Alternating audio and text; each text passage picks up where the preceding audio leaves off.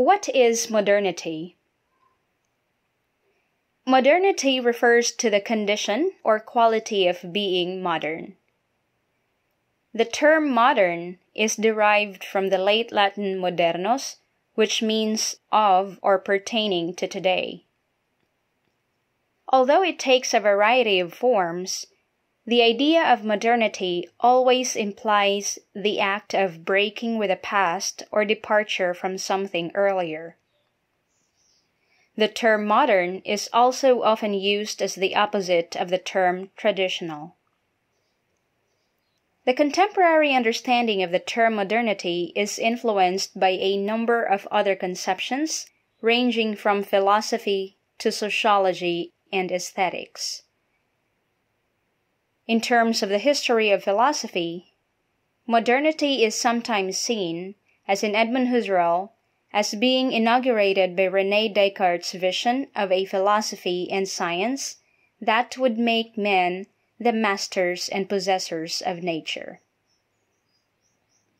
The term modernity is usually made synonymous with the Enlightenment project and its belief that the light of reason and the natural sciences would eventually dispel the shadows and darkness of superstition, religion, and political tyranny.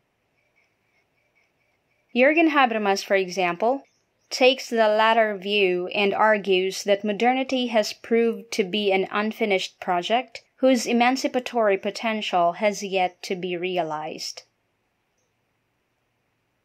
The classic sociological accounts of the phenomenon of modernity had found expressions in the works of the German sociologist Ferdinand Tönnies.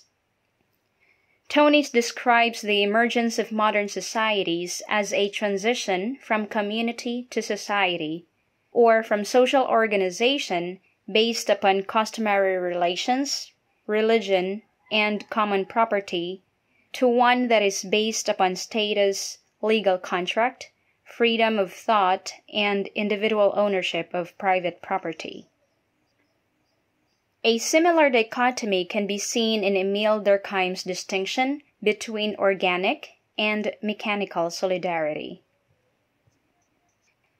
Contemporary discussions of aesthetic modernity have been greatly influenced by Walter Benjamin's reading of Jean Baudrillard and his image of Paris as the capital of the 19th century.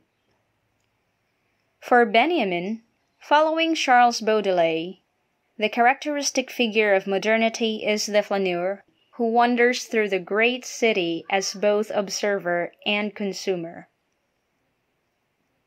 The image of modernity, however, is profoundly ambiguous. Change is so rapid that it becomes a form of changelessness. As Benjamin puts it, the new becomes the almost the same.